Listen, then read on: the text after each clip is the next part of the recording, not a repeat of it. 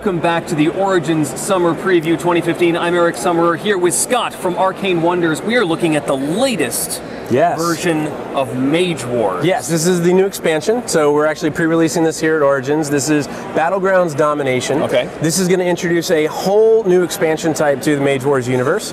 So as you can see, this is not the typical Mage Wars board. This is not a rectangle. No, it is not. What do you very call different. This shape? It's sort of like a, it's a lightning bolt. It's almost. abstract, I guess. So the concept is that you have these tiles, and they're all puzzle cut tiles that snap together. Okay. You'll notice that some of them have different images on them, and they do have different in-game effects. Yeah. But you're able to use the multiple tiles that come in here. I believe there's 16 total that are in the box. You're going to be able to make whatever arena style you want to make. And that's just the beginning. So if you decided that you wanted to make an abstract arena, you wanted to make a T, or you wanted to make a long column, maybe you just wanted to do a corridor all the way down the table, you have complete freedom to do whatever you want to do. Okay. But on top of that, the idea of the Battlegrounds expansions is they're going to let us explore new gameplay.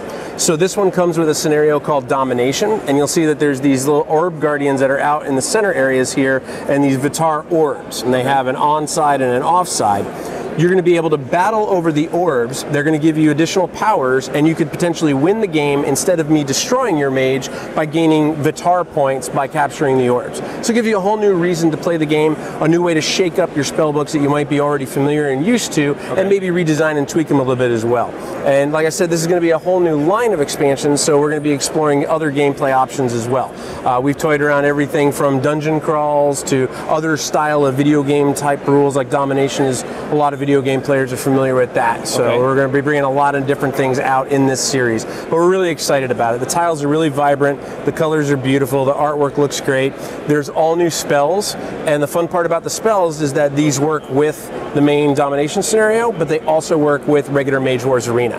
So if you are a Mage Wars Arena player who may not want to get into all of this, there's still a lot of spells for you to get to be able to augment your spell books for your regular play. So lots of options. Are there new mages in here, or is it primarily new spells to augment the existing mages? Correct, the latter. It's going to be new spells to augment the existing mages. We really focus this around getting more spells out into the wild, and then bring out the puzzle cut tiles and the scenario play as well. So we're really excited about it. This is, you have a few copies here, but when will we be able to get this in the wild? Yep, so we're pre-releasing at Origins. We have a limited copy here. If you are here and watching this, I don't know when you're getting this up, but if you are, come by booth 201. If not, we're doing, you can pre-order online or with friendly local game stores for an early July release. We're looking probably right after July 4th. Excellent. So yeah, we're really excited about it. Lots going on. And then later this year is Mage Wars Academy. So we are previewing that here for the first time in the public at Origins. It's going to be prototype copies, so it's not final production copies. But that is a very different style game. Many people have seen that we rebranded Mage Wars to Mage Wars Arena. So Academy is going to be a much more portable, much more faster experience with Mage Wars. Still give you the spellbook feel, still give you the customization and the strategy, but you can play literally in 20 to 30 minutes. It's on the go. You only need your spellbook. There's no board to play with. So it's going to give existing players some really cool, awesome new ways to introduce friends to the game and play faster on the go. And it'll also be enticing to hopefully new players who haven't maybe looked at Mage Wars before and gone, oh, that looks maybe like a little too much. This is going to be a little bit more, enticing for them to look at the game and say, hey, this looks like something I could get into. So we'll see that later this year? Yeah, we're hoping right now, fingers crossed, for Gen Con. So we're doing everything we can to do a pre-release at Gen Con, but as you know, in the industry, it's always an adventure and a game in and of itself.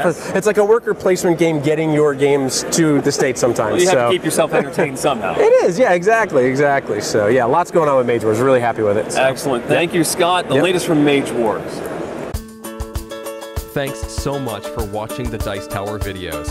Find more great videos and reviews, as well as our top-rated audio podcast at Dicetower.com.